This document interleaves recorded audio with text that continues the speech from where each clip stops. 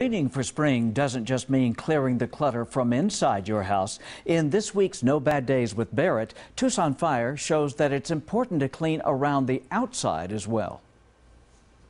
That's it. Hi.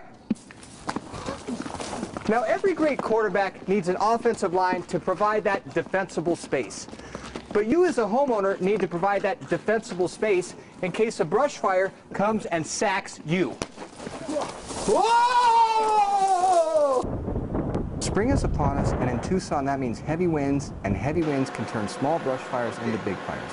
Keeping combustible things away from the house is the best way to prevent that brush fire from reaching into your humble abode. Trees, dumpsters, and wood piles are all things that can catch fire and then spread to the house. Keep those things away from the house. Grass to bushes to trees to houses. Just like climbing stairs, fire will spread up if you let it, jumping from one step to the next.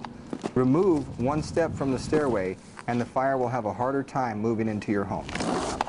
Here a trim, there a trim, everywhere a trim, trim. Removing all dead plants, grass, and weeds will remove the fuel it needs. Remove all dead plants, grass, and weeds that can burn. Less fuel equals less fire. Now, be it on the gridiron or the home front, defensible space is the key. A little spring cleaning can go a long way. So, from Station 1, remember the little things, and we'll see you next week. Bye! Thanks, guys. Well.